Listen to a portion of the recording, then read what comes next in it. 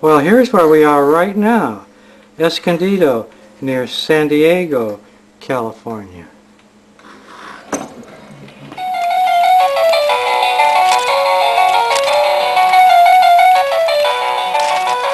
Hey Jack, I'm going to go down to the yard to work on that engine. Come on, let's go! Alright, right this way. Come on, follow me. Alright. I got the really scaly rust off, but it's still pretty rusty. So I've been to Home Depot. Steel wool, emery cloth sandpaper for metal, wire brush, and I'm not going to photograph every little bit about cleaning, but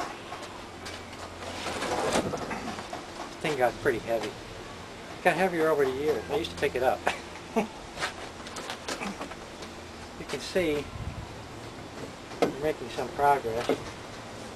It's moving, but it's kind of jamming. It has self-aligning bearings, so that will be straightened out. And hopefully, it's not going to be a question of me using the Stilson wrench for pipe fitting to make it go. Okay, I have my rust remover. It's pretty nasty stuff, so got eye protection and gloves. And what you do is you just paint it on, you let it sit for 15 minutes, and you wash it off. This is going to be the biggest scene in the whole video. We'll just let the camera run for 15 minutes while it works. That's it for today, and we'll get some more shots tomorrow.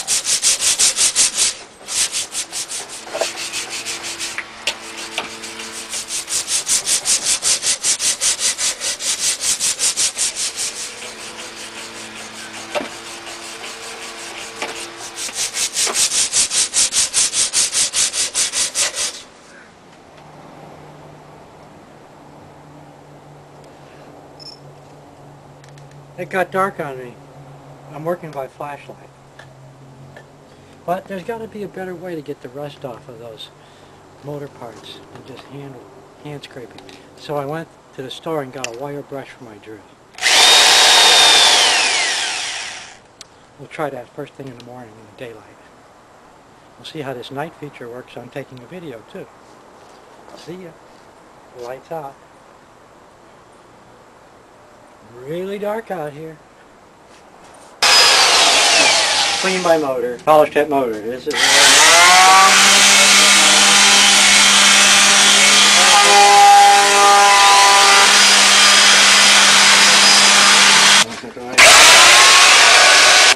the motor. Fix the motor. What are you doing? Hey, you know what? All this work on scientific two-cylinder rotary steam engines is making me hungry. So I think it's time to roll up our sleeves and make some eggs. I want 2 eggs over easy. I brought my egg pans. This pan is for 2 eggs, and this little bit bigger pan is for 3 eggs or an omelet, and you can make them right on your stovetop here. We'll pretend that the steam engine parts are the stovetop. So first of all, we want to get our pan warmed up on the stovetop, and we want to put in, I like to put in a little butter or olive oil or something like that. Evenly dispersed. Get the pan nice and warm. Take your eggs. These are organic eggs from Rhode Island red chickens. Really thick shells. Break them, put them in. They're going to cook a while. You want to get them right where the eyes, the yellow of the eggs, is like here and here, not here and here or here, and, you know. It's going to be because of the weight when you go to flip them. So here I am, cooking my eggs in. I'm going to use a piece of bread to be my virtual egg. And then here's how to flip it. You're not going to throw it on the ceiling. It's going to roll up the curvature of this pan because it's made the right way. It's going to come up like that, and it's just going to lay back down on this side, cook a little bit more there. So here we go. That's it. Okay, now I cook some more on this side, bottom side. I put them on my plate. Watch how they go on the plate. Like that. Good eating. Okay, back to work.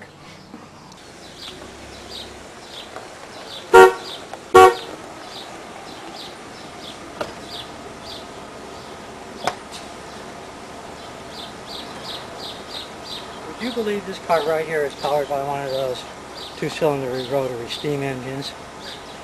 Only problem is the door is stuck.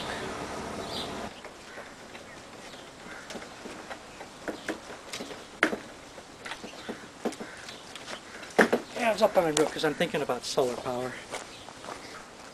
You know what? Just stop and think for a minute. All the kind of things that a motor like this could run.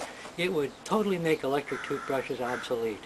You got cars, you got boats, you got planes, you got the first steam-powered rickshaw in Thailand.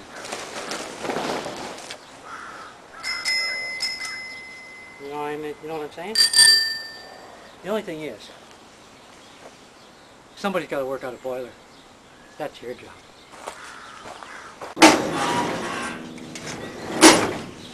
Alrighty. Sports car. Here's the manifold.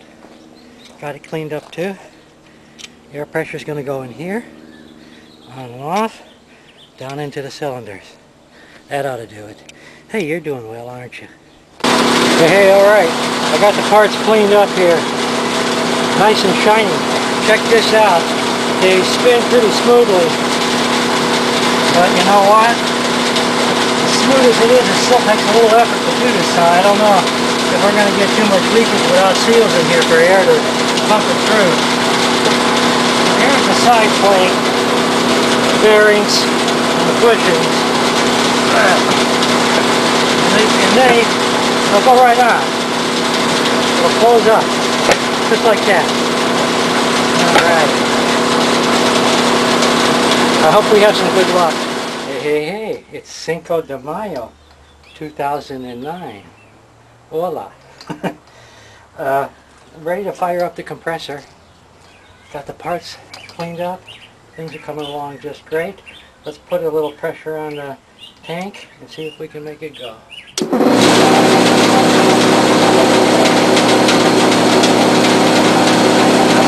Oh, you know what? A year just went by. Time flies when you're having fun. It's Wednesday, March 24th, 2000. So here's what I'd like to see happen under its own power. Got the wrench on one of the axles, and it just turns very nice and easy. Did I show you how it's really supposed to work? Here's an example. Behind this side plate are the two rotors.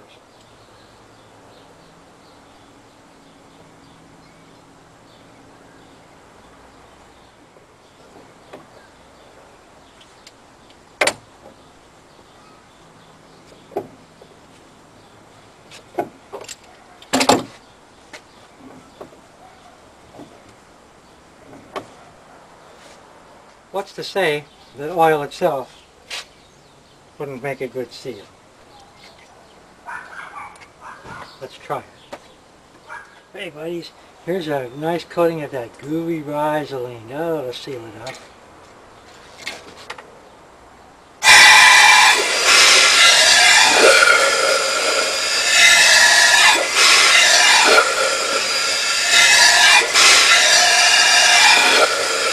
Alright. Here's the last trick. Got the sawdust, the STP Rizoline, the motor oil, all the stuff in there. We'll close it up and see if it seals. Here's to you. We're going to get it to turn. There we go.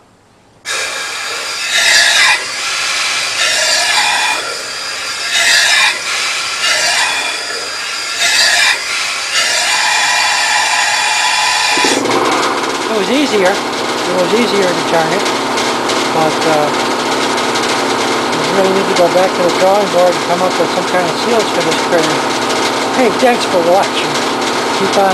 Keep on keeping on.